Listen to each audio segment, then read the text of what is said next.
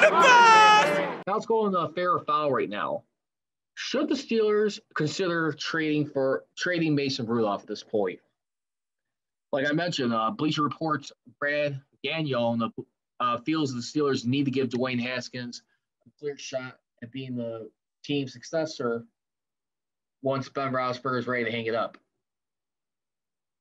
Listen, Dwayne Haskins right now, I mean, he's got a lot of great support. You almost tend to think, I mean, despite Mason Rudolph signing a one-year extension, it doesn't feel like it's too much support.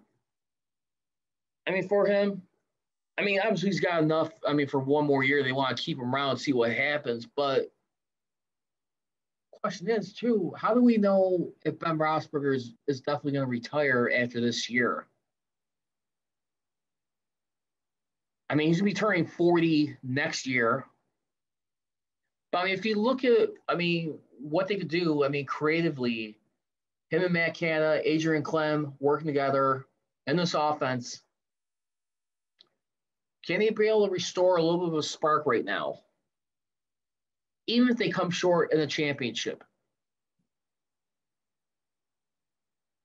I mean, I can see Ben Roethlisberger playing one more year at 40, but I don't know if I want to keep pushing it at this point. But, I mean, at the same time, too, listen, I mean, if you still got a clear, legitimate answer in what you have in Mason Rudolph and Dwayne Haskins, why go necessarily? There's many who've been making the argument he's going to be holding this franchise back for a few years by playing the round that he's playing. I'm not so sure.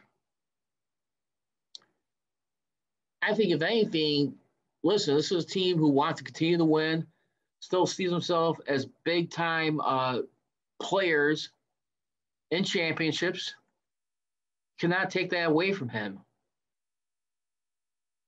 So I would definitely listen. Work at Mason Rudolph, go that he could probably be an interesting piece. Right now, I mean, who would you, trade with?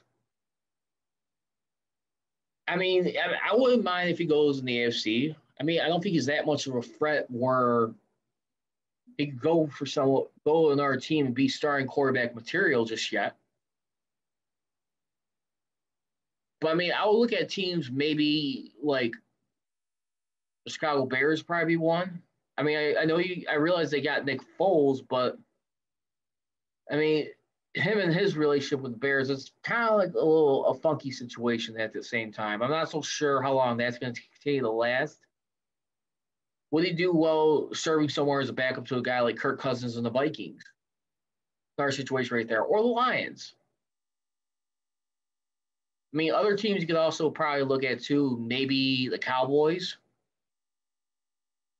I mean, Dak Prescott, he's got his money, but still, I mean, just somewhere where he could just be a nice fill-in piece, still be able to help someone out when needed. Maybe the Washington football team.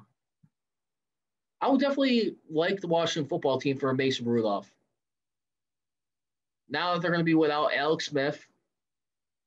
Alex Smith, he was done since he had his leg broken. And for what the pain he's had to play through and how they work together, running the ball and offensive line protection, I could see him being a good fit with Ron Rivera and his staff. So let's wait and see. I'm not sure how much the value high is going to be on him. Maybe a few late round picks. I'd like to hear from you on that. And that's all. So, for right now, I'm going to have to say fair. I wouldn't necessarily say foul this, only because when you're getting your roster together, they have 4 quarterbacks on this depth chart. Remember, with Mason, outside Ben Roethlisberger, Mason Rudolph, of course, you got Dwayne Haskins and Joshua Dobbs. Maybe Joshua Dobbs would just be the odd man out once again. Because I don't see any. Why is he sticking around even? Because if they are to trade Mason Rudolph, because remember, Mason Rudolph, he signed a 1-year extension for $6 million $2.08 million guaranteed via sign bonus. Should they trade Mason Rudolph, they'll be saving $920,000 with a $1.273066 million cap hit and dead money.